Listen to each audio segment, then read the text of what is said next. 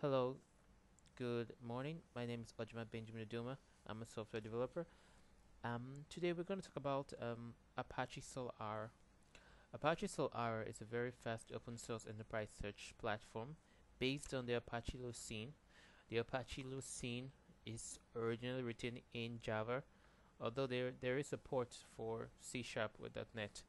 Okay, we're for full text indexing. We're not going to go into direct comparison why to use Apache Solr or why the full text indexing is a lot better than traditional database like Microsoft SQL Server or MySQL. But I'll just leave it with these few reasons why to use Solr. It's much faster than traditional database in indexing. It has a near real-time indexing feature, and it has something known as faceted search, which is very common when developing e-commerce sites. You'll see it in use like sites like Amazon. So let's start by visiting the Solr project. I'm just gonna close this. This is the Apache Solr. So we just what you're gonna do is to download the current release right now. As of this video is Solr 4.6.1. So I've already downloaded this, so it's gonna save us a bit of time. Right after you download it, you're gonna download the zip file, then you can extract it. So I'm extracting the folder in order to run the Solr service app. I'll let you know that Solr comes with its default Jetty web server. So I'm gonna go to my command prompt. That's gonna take a second, right? And I'm gonna navigate to this directory.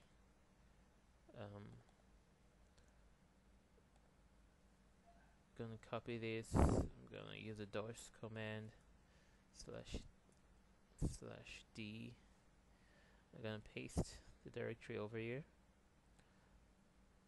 Yeah, so we're within the example directory.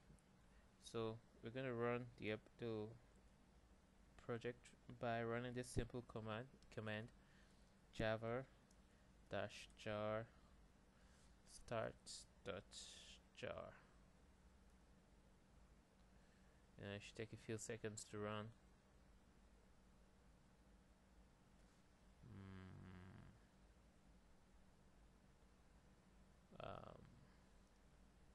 Because I'm gonna wait a few more seconds.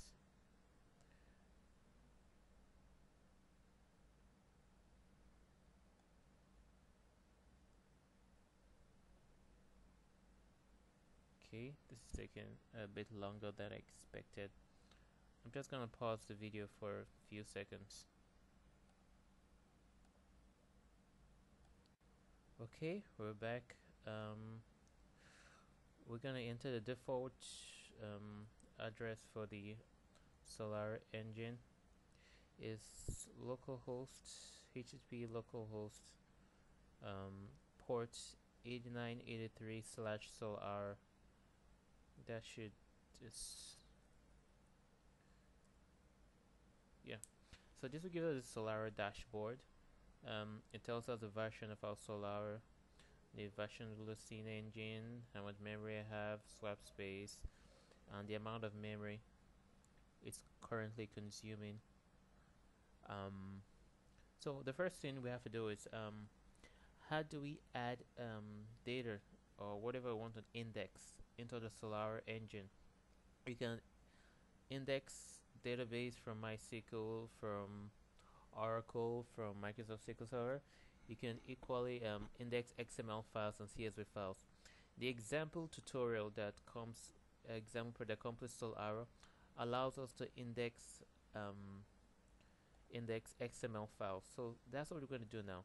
I'm going to open the command prompt.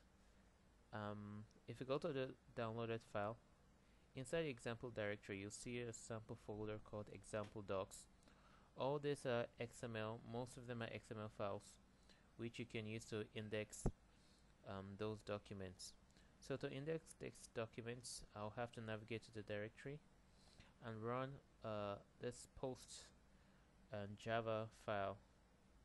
So chdir/d. I'm gonna paste this directory. Yeah.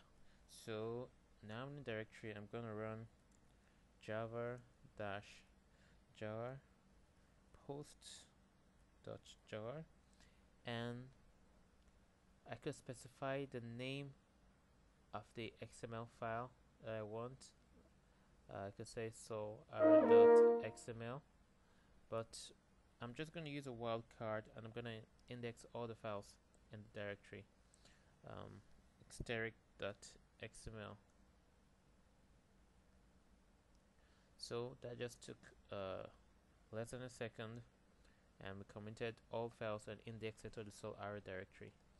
So after indexing the files, how do we query or search the contents of this XML files? Okay, we'll do this by hitting collection, and we go to the query tab. Okay, you can we'll go into this later. Let's go into the query tab, and looking at our XML files, let's I'm gonna open this up.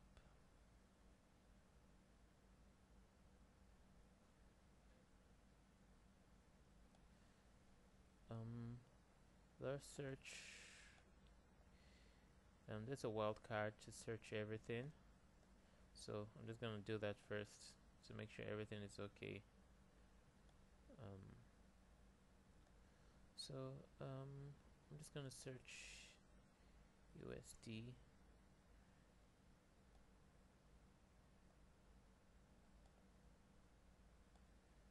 and it returned just the document with the USD num found. So let me search for Solr.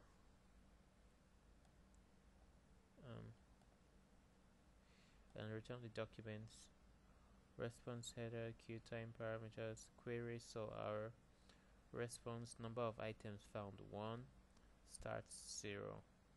So we're able to find something with containing Solr and return just one document.